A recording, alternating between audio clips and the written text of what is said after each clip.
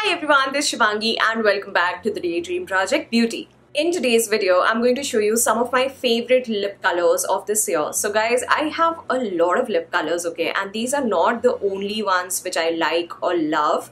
It was very difficult for me to kind of shortlist the lip shades which I'm going to show you. Today there are 10 lip color options which I'm going to show you. It's a mix of bullet lipsticks and liquid lipsticks. There are more of liquid lipsticks though because I do use a lot of liquid lipsticks. Anywho, that's pretty much it. Let's begin with lip color number 1. The first lip color is by M.A.C Cosmetics. It's from their Sweet Sensation range and the shade name is Dolled Up. Before I show you the swatch for this, I just want to tell you that the swatches online for these Sweet Sensation lip creams are not anything like the actual color. So if you're planning to buy one of these, definitely go through a swatch video. I made one on Instagram and just for reference to see the actual color, because online it just looks extremely different, just letting you know.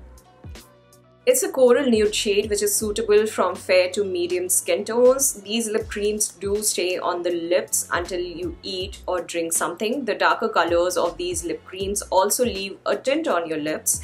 But yeah, this one will require a touch-up after you eat something.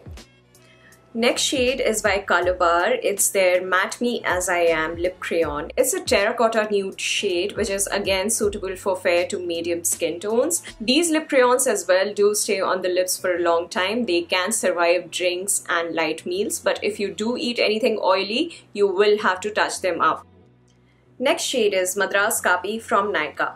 This is from the liquid matte range and I absolutely love this brown tone shade. These lip colors are comfortable to wear. They do survive light meals and drinks, and yeah, I really like them. Next shade is from M.A.C Cosmetics again. It's their Retro Matte Gloss in the shade Candy Heart.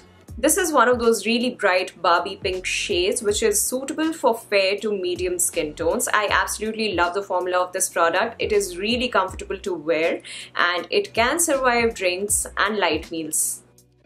Next lip color is from Rimmel's Stay Matte range. It's called Rose and Shine. This is one of those everyday nude pinkish shades which is suitable for fair to medium skin tones. The reason why I'm showing this shade to you is because I love it. The formula, however, does not give one swipe pigmentation. You will have to layer it up. However, after it dries up, it is transfer proof, very comfortable to wear, and it can survive drinks and light meals. Next lip color is M.A.C Cosmetics Flat Out Fabulous. It's one of my favorite lipsticks from M.A.C, guys. It is the perfect fuchsia pink. It is suitable for all skin tones. These lipsticks are not transfer proof. They can survive drinks, but after your meals you will have to touch them up. Next one is from K-Beauty in the shade Climax. I've actually grown quite a liking for these K-Beauty crayons, guys. This is one of my favorite shades. It is highly pigmented, it gives one swipe pigmentation, and it is transfer proof. It's also comfortable to wear on the lips. It can survive drinks and light meals, and it actually does stay on the lips for a long time. Next one is from M.A.C Cosmetics Retro Matte Liquid Lip Color range. This shade is called Feel So Grand. This has actually been my favorite red lip color of this year. The formula of these liquid lip colors is slightly drying. However, if you do apply a lip balm before wearing them, it is quite comfortable. These lip colors are extremely pigmented. They are transfer proof. They can survive drinks and light meals.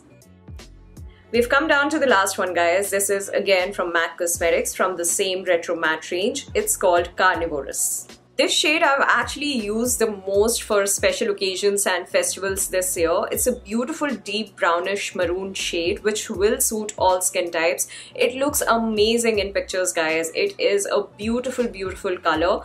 The formula is same as the last one.